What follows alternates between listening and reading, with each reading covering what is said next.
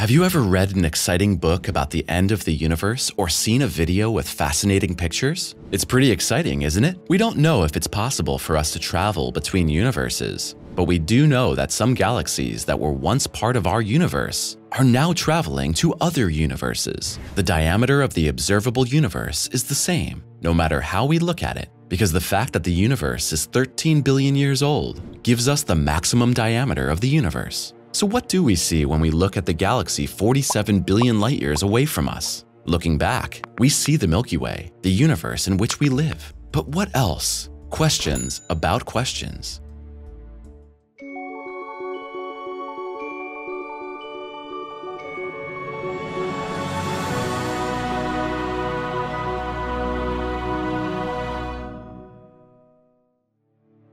What is beyond space? The question of the boundaries of the universe extends the scientific approach to the point of merging with philosophical, even reflexive research. The spatial and temporal boundary of the universe is beyond sensory experience, and all conclusions about it, even scientific ones, are hypothetical. Modern science, however, offers several valid theories based on increasingly detailed observations of the universe. These opinions are logical conclusions based on a combination of observation and imagination. The difficult question when you think about the edge of the universe is what is on the other side. Either way, it must have existed before the Big Bang. It was the subshell from which the universe emerged, so it became part of the universe.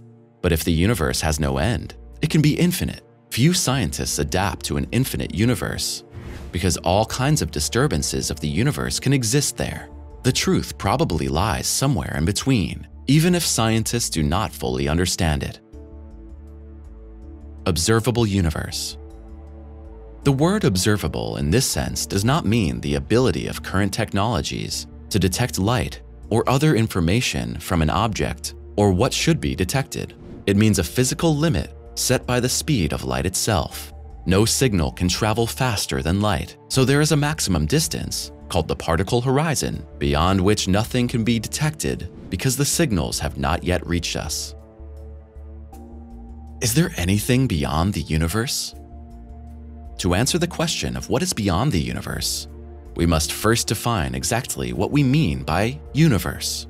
If you mean literally all things that can exist in space and time, then there can be nothing outside the universe. Even if you imagine the universe to be a finite size and you imagine something outside of that volume, everything outside must also be contained within the universe. Although the universe is a formless, shapeless, nameless void with absolutely nothing in it, it is still a thing and counts on the list of all things, and is therefore, by definition, part of the universe. If the universe is infinite in size, you have nothing to worry about with this puzzle. The universe, which is everything, is infinitely large and has no edges, so there is nothing to discuss from the outside. What lies beyond the edge of the observable universe? In essence, the cosmos has grown at an ever-increasing rate since its creation. Cosmologists estimate that the oldest photons we can observe have traveled a distance of 45 to 47 billion light-years since the Big Bang. This means that our observable universe is about 93 billion light-years wide, plus or minus a few light-years. These 93 billion or so light-years contain all the quarks, quasars, stars, planets, nebulae, black holes, and anything else we could possibly observe. The observable universe, however, contains only the light that has had time to reach us. The universe is disappearing. It has been nearly a century since academics first theorized that the universe is expanding and that the farther away the galaxy is from us, the faster it is receding. This is not because galaxies are physically moving away from us, but this is only because the universe exists full of gravitationally bound objects, and the fabric of space in which these objects are expands. But this picture, which has prevailed since the 1920s, has recently been modified. A mere 20 years have passed since we first understood that this expansion is accelerating and that some galaxies will move away from us at an ever-increasing rate over time. Eventually, they will most likely be unreachable, even if we could travel towards them at the speed of light. The universe thus seems to be disappearing as we age, and there is nothing humanity can do about it. What is the biggest thing in the universe? Although our sun seems huge, it looks puny compared to the biggest stars that we know. The sun is a G-type star, or a yellow dwarf, and a fairly average size on the cosmic scale. Even more massive objects are black holes, and in particular, the supermassive black holes that typically reside at the center of a galaxy. For example, the Milky Way hosts one that is about 4 million solar masses. Currently, scientists' best candidate for the largest known supercluster in the universe is the Hercules Corona Borealis Great Wall, although astronomers have spent nearly a decade debating the structure. History through space and time. The human mind is always drawn to the unknown. It's incredibly scary, but curiosity brings the will to explore beyond. Traveling through the universe is not only a journey through space, but also through time. Before we begin, let's look at some facts. To find the edge, we should first know the dimensions of the universe. Our universe is expected to be 13.772 billion years old. Pretty old, isn't it? How big is our universe really? Scientists today estimate it to be 28.5 gigaparsecs wide. To understand how big it really is, let's look at the basics of astronomical units. What's beyond space and time? It wasn't that long ago that we thought space and time were the absolute and unchanging framework of the universe. Then came Albert Einstein, who showed that different observers can disagree about the length of objects and the timing of events.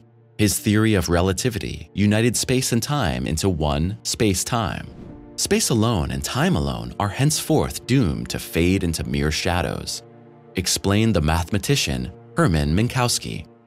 Only some kind of unification of the two will preserve an independent reality. But did Einstein's revolution go far enough? Physicist Lee Smolin of the Perimeter Institute of Theoretical Physics in Waterloo, Ontario, Canada, doesn't think so. He and a trio of colleagues want to take relativity to a whole new level, and they have their sights set on space-time. They say we need to forget the home Einstein invented for us. We live inside a place called phase space. How big is the universe? By knowing the distance between your eyes and seeing the apparent displacement of your hand, we can calculate the distance to your hand. Now imagine that instead of your eyes, we have two telescopes in space, and instead of your palm, we have a very distant object. Let's say a star. We know how far apart the two telescopes are, so we can calculate the distance to the star by parallax. Thanks to Earth's orbit, which we can calculate accurately, we have just that, the ability to observe the same thing from two different points, the same telescope moved by Earth's orbit. This approach is routinely used by astronomers to calculate the distance to celestial objects. How did the universe arise from nothing? The Big Bang Theory states that the universe arose more than 13 billion years ago from a single, unimaginably hot and dense point, also known as a singularity. It did not occur in a pre-existing space. Rather, it initiated the expansion and cooling of space itself. It explains many of the things astronomers see through ground and space-based telescopes. It's responsible for a faint glow that can be seen throughout the universe. The glow is the leftover heat from the birth of the universe, which has now cooled to just a few degrees above absolute zero. In short, it is a remarkably strong and elegant explanation of how the observable universe came into being. Conclusion. Since the first edge of the Big Bang defines the boundaries of the universe, the most distant objects humans can see are also the oldest. So it's reasonable to assume they should be about 13.8 billion miles away. But the rapidly expanding early universe was an impenetrable plasma. Also, the universe is expanding faster and faster, so light from distant objects takes longer to reach us than previously thought.